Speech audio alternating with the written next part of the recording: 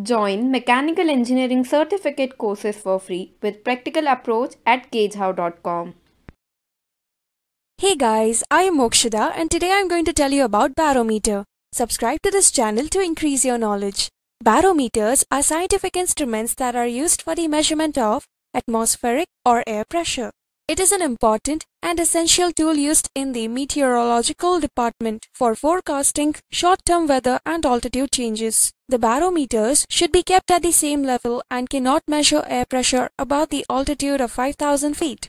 Initially, water-based barometers were used. Later, they were replaced by mercury and aneroid barometers, which are the two most commonly used barometers. Let's take a look at mercury barometers. Mercury barometers have a simple construction. They consist of a long thin tube closed at one end and open at the other and a container.